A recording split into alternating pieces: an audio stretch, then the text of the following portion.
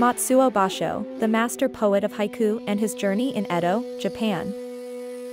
In the heart of Japan, during the vibrant Edo period, a poetic genius was born.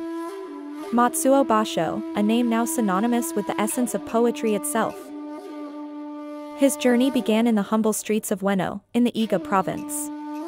Basho was not just a poet, he was a wanderer, a seeker of beauty in the mundane. Basho's early life was steeped in the samurai tradition, yet he chose the path of the pen over the sword. A decision that would forever change the landscape of Japanese literature. It was in the bustling streets and serene countryside of Edo that Basho found his muse. Nature, with its fleeting beauty, became the heart of his work.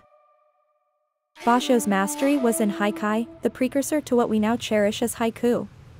His work breathed life into this form, transforming it with depth and elegance.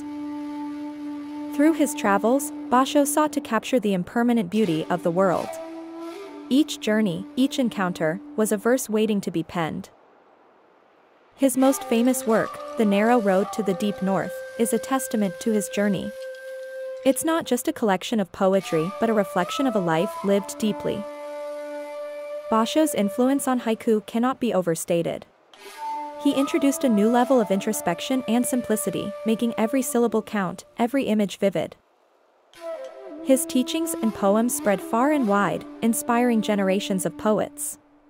Basho made haiku a revered art form, a mirror to the soul of Japan. Even today, his legacy endures. Basho's approach to haiku, focusing on nature and the essence of the moment, continues to captivate poets around the world. Matsuo Basho, a humble poet who saw the extraordinary in the ordinary. His work is a bridge that connects the past with the present, the simple with the profound. As we explore the beauty of haiku, let us remember Basho, the master who taught us to listen to the whisper of the seasons, to find poetry in the pulse of life. We invite you now to acquaint or reacquaint yourself with Basho and his haiku through our inspiring and minimalistic yet elegant card game, Basho's Haiku, a game of Japanese poetry.